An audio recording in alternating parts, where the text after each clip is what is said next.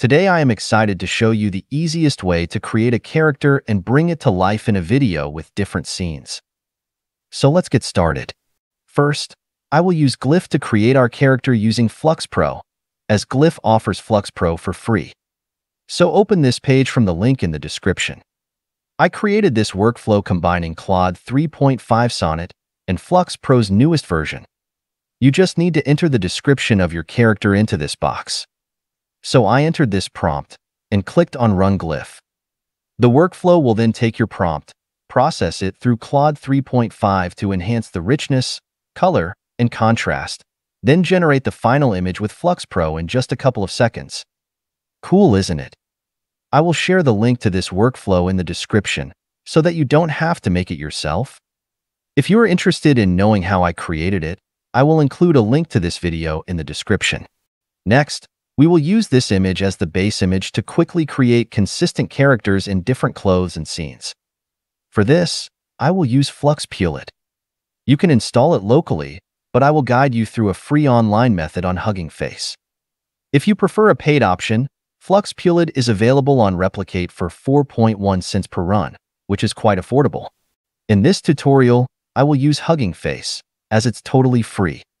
First, we need to upload our base image. In the Upload section, click this icon to choose the image file you downloaded from Glyph and then click Open to upload it. Above the image box, you will find the prompt section.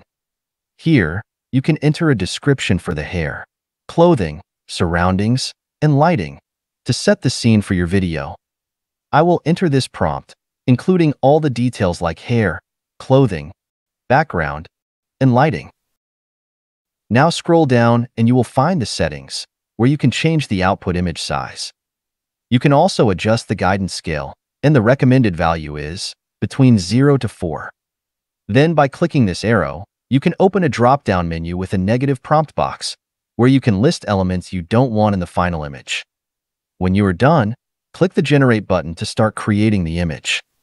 Take a look at the stunning likeness and realism in this generated image. You can easily create different variations by adjusting elements like outfits, hairstyles, surroundings, and lighting. You can also add new elements, such as a colorful parrot, to bring even more life to the scene.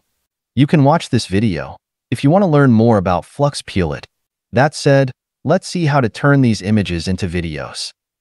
I will start with Kling AI. Past few months, Kling's free plan was not working, but they have now fixed the issue.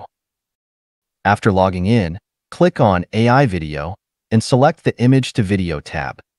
Click on this box to upload the image you created in flux-pulid. Below the Upload section, there is a prompt box where you describe the movement you want in your videos. For example, you could enter a woman walking towards the camera with an iPad on her hand. You may also leave it blank to let Kling AI decide the motion. Further down, you will find the Settings section, where you can choose between a 5-second or a 10-second video duration. I will use the default setting. Next, there is a negative prompt box, where you can specify what you don't want in your video. When you are ready, click the Generate button. And here are the results.